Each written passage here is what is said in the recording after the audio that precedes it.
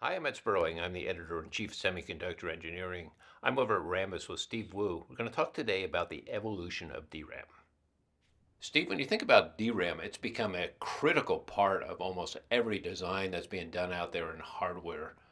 Yeah, it's really amazing that for a technology that was developed more than 50 years ago, that the technology itself has fundamentally stayed the same, yet been evolved in a way that it's found a way to become so critical in so many of our computing devices. So really, it's been the building block, but that building block is now in a much more complex structure, right? Yeah, I mean it's basically the same, but with our manufacturing improvements that have happened over the decades, we're now able to go much faster and have much more capacity in our memory devices. Let's take a closer look. Sure. Steve, what are we looking at? Yeah, so this is the fundamental architecture of DRAM. So back in the 1960s, this architecture was first developed and patented, and it's a really brilliant architecture. Basically, each bit of information is stored in a capacitor here, and there's access to that capacitor is done through a transistor, which is shown right here. This is what we call the 1T, 1C bit cell. Now, the overall access is managed by some things called word line drivers and bit lines and sense amps that actually take the charge that are on these cells, amplify them, and store them in the sense amps, and then drive them back out to the host. What's really amazing about this is that this fundamental architecture is still in use today. And what we've done as a semiconductor industry is we've done the things we've always been able to do, which is come up with better manufacturing improvements. And so we can shrink and put so many more of these on a device. We've gone from the original days of having kilobits stored in a DRAM through megabits to today where we have gigabits stored in each DRAM. We've pretty much run out of runway for shrinking, right? Well, not really. The industry is got a lot of clever people. And so, although it's maybe not as simple to shrink as it used to be in the past, there's a lot of really interesting innovations that people are looking at. And maybe it's become a little bit harder, and maybe it's slowing just a little bit.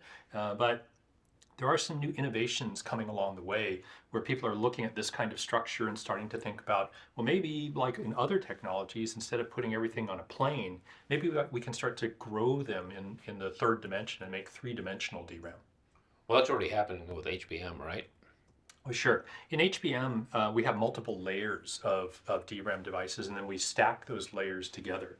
The next kind of step that the industry is looking at is within an individual layer, can I actually build on a single piece of silicon layers of bit cells? So you'll get kind of a doubling effect where each layer will now have 3 dimensions of bit cells, and I can take multiple layers and stack them together.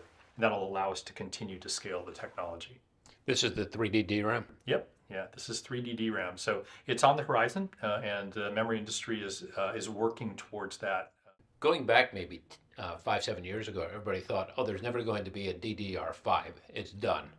What's changed? Well, there's a lot of smart people in the world. And so, like we've always done in the industry, you take a look at what the difficult problems are and you just attack them. And one by one, you kind of slay the dragons as they come.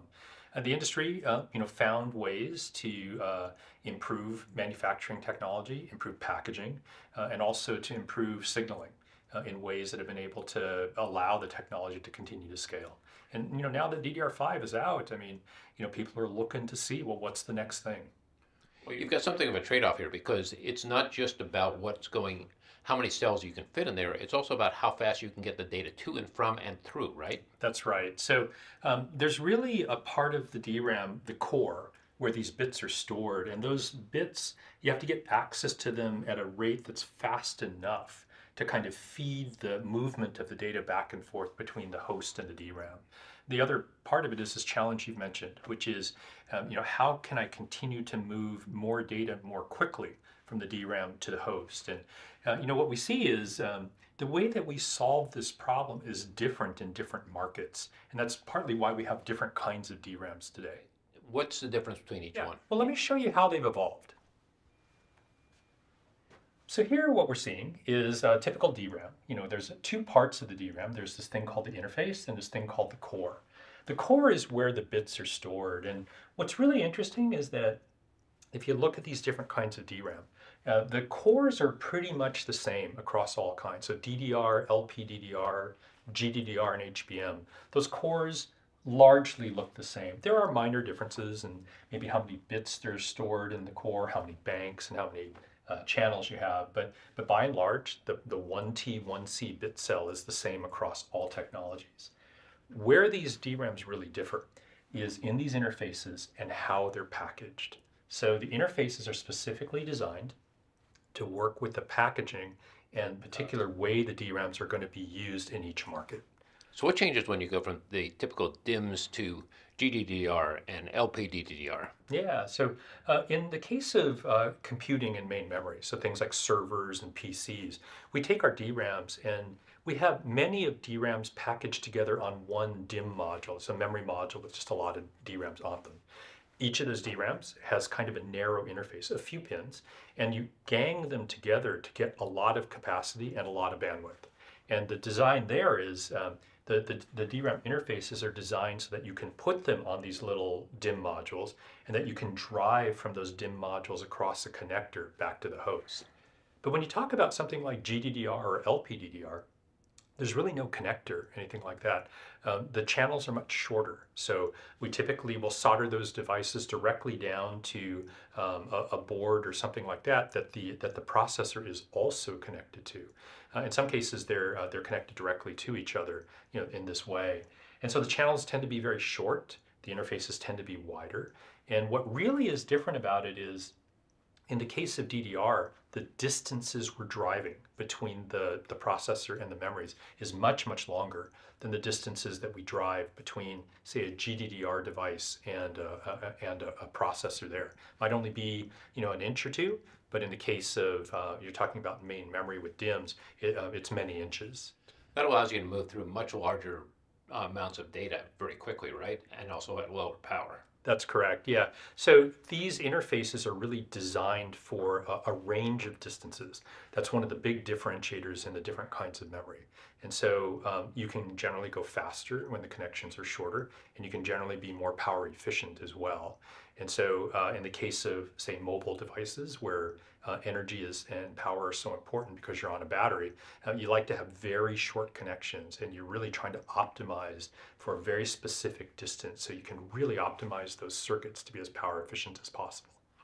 One of the big challenges here is that as we start getting into more advanced nodes, as we get into these higher density computing, like AI, for example, you now have a lot of data, you have a lot of heat that's coming out of the components around that.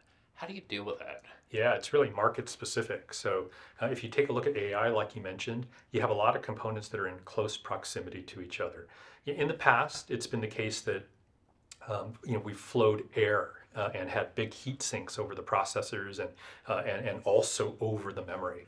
Well, these days, the demand for performance is so high that we actually need more advanced cooling. And what we're seeing now is, in the case of AI, liquid is being used. So you have big heat sinks and you're flowing liquid onto those heat sinks to help wick away the excess heat.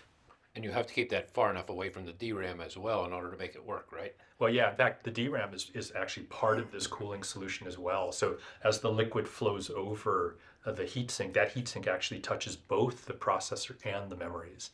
And it's all kind of required because the performance of the DRAM is so sensitive to the actual heat and temperature. And part of this is also a result of the fact that you can't scale SRAM anymore, right? That's right, yeah. What we're seeing in the industry is, in the past, SRAM has actually been able to scale fairly well, but as you mentioned, one of the interesting challenges that the DRAM industry is responding to is that the amount of SRAM, or kind of cache memory that you typically see in processors and GPUs, that's not scaling, which is putting pressure on the systems because the data sets are growing. So now if you've got large amounts of data and you can't really grow the amount of cache or SRAM that you would like per core, then the next level in the memory hierarchy has to respond, both with more capacity and more bandwidth. And also more speed, right? I mean, that's what this comes down to. Yeah, I mean, the couple of ways you can get more bandwidth, you can have more pins or you can run those pins faster. And in these space constrained systems, it's a lot harder to get more pins. And so, if you can get more pins, you're still being pressured to increase the rate at which you can signal over those pins. And that's really one of the biggest challenges that the industry is facing today. As you run more data through this, What happens to the DRAM itself? I mean, these things are being used a lot differently than they were in the past. Yeah, there's some really big challenges out there. We talked about power and thermals. One thing that we haven't talked about is that it becomes more difficult to have error-free operation. So these days, the number of bits that we're putting onto a DRAM die means each of those capacitors, which is storing charge, they're getting smaller, and so they become more error prone. So today, the different DRAM types, they all have on-die error correction, meaning they can actually tolerate if an individual bit cell's data goes bad. And so they can actually correct the data on die and then send the data back to the host. And ECC in the past was something that was sort of, oh, here's an extra sense of security that you have with your DRAM, right? Yeah, that's right. In fact, what we're seeing is a proliferation in the use of ECC. So in the past, the DRAMs didn't have on-die error correction. Instead, what you did in the case of, say, main memory DIMMs is you used extra devices on the DIMM module to store some additional data, some codes that could be used to correct the actual data that's being transmitted back and forth. You still have that today, but in addition to that, we actually have on-die error correction as well. And so now you can see there's this layering of different methods for improving reliability. And reliability is really becoming a more important part of the equation across all markets. Yeah, DRAM is now becoming an absolutely critical piece of this whole thing, whereas in the past it was sort of, oh, what are we going to store the data in? How far do we want to go, right? Yeah, that's right. In fact, one of the big things that's changed is, especially in cases like AI, when you're talking about these are really large language models and things like that, the amount of time it takes to train them is weeks. And so you can imagine if you've got thousands of GPUs working together to train the largest models, if you do have errors, it can be, it can cause you to have to restart your system. And so many of these techniques that have been developed for in the supercomputing world, like checkpointing and then pulling back from the checkpoints and restarting your system on a catastrophic failure, those are in use today. And the ability to minimize those kinds of things is based on the continued use and being able to use things like on-die ECC and system level ECC, like I mentioned. How about security? When I think about security with DRAM, I tend to think of rowhammer. Oh, Is yeah. there more to it now though? Because this is becoming a much more critical element in how the computing is done. Yeah, yeah. So it's interesting that you mentioned row hammer. There's new kinds of effects like row hammer and row press, where because these devices are getting closer and closer together because we're shrinking them, we're putting more of them onto a chip. You start to have these neighbor disturb effects. So when you operate a device and some of the bit cells, they can actually influence what happens in neighboring bit cells.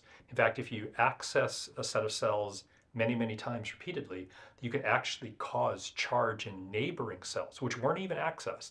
You can cause the charge to move, and that could cause you to lose data. And so these kinds of newer effects like row hammer, and there's a related kind of phenomena called row press, those are things that both the device has to take into account and be able to identify and warn the system about, and the controllers and the rest of the system have to figure out how to mitigate these kinds of things once the DRAM tells them that there's one of these kinds of things going on. So the basic structure doesn't change, but how it's put together does change, right? Yeah, I mean, in some sense, the architecture and the bit cells, are the same. It's really what are we going to do to mitigate some of these other effects? And so it turns out, in the case of rowhammer, the individual rows of bits have even more bits, and those bits they keep a count of the number of times that row has been accessed.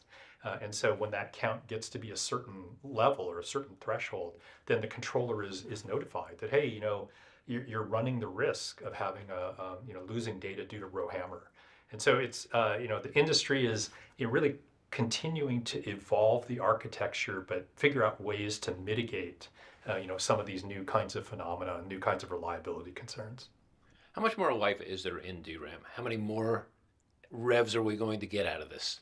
Well, the industry is very clever. There's a lot of really smart people. And so I think for the foreseeable future, I think DRAM does have life in it. It's hard for me to predict exactly how many years, but I don't see anything that's going to stop it for the next 5 to 10 years. And thinking beyond that is kind of hard. But I really think DRAM's got really a minimum of 10 years or more left into it. And this is more of a process challenge going forward too, right? Yeah, that's right. I think, with a basic architecture, the issue is about scaling it and making it smaller. It's a very dense, very area efficient kind of architecture.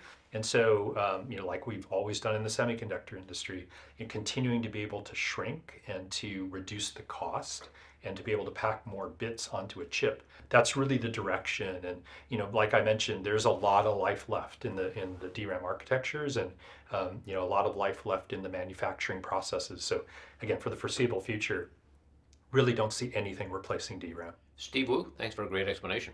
Thanks very much, Ed.